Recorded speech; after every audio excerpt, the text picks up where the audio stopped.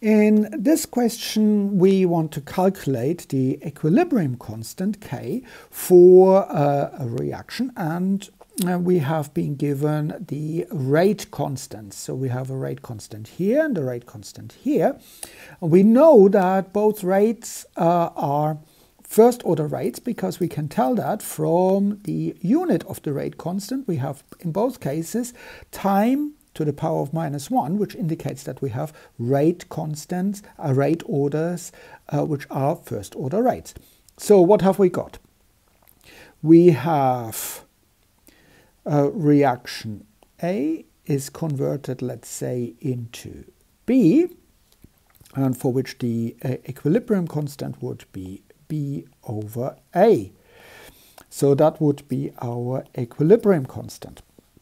And we have this as a reversible reaction, so we can write A is converted into B with a rate constant of, let's say, K1, and B is converted into A at a rate constant K2.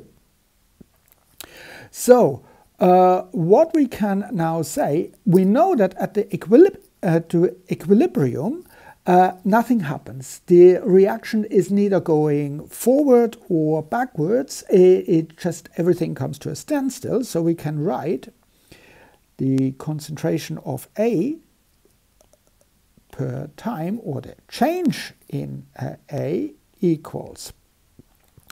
We look at the consumption of A, that's this reaction, so we would have minus K1 times A, and we know it's a first order reaction.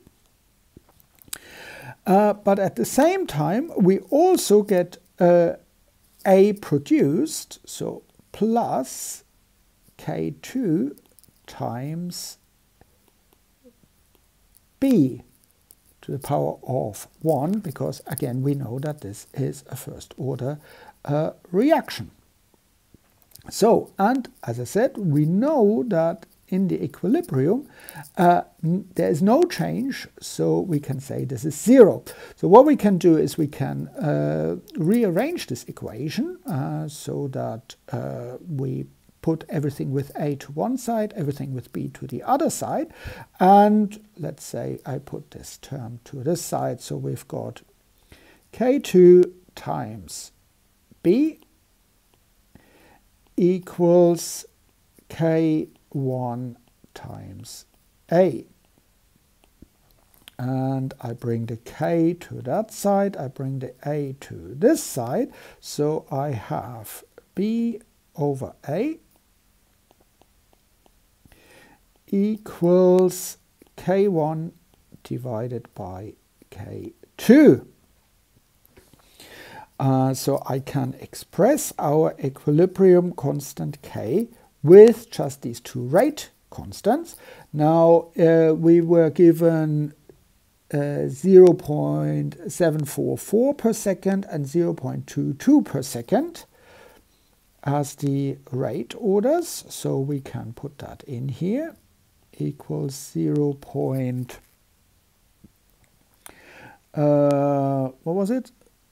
744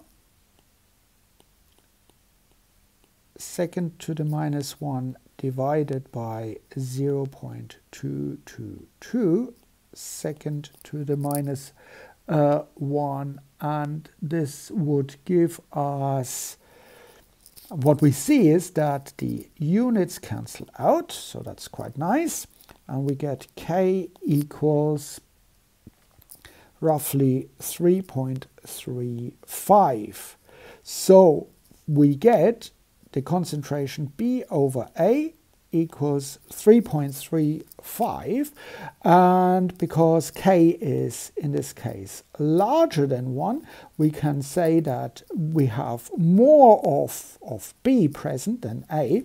So in this case the reaction A to B would be very much on the right hand side.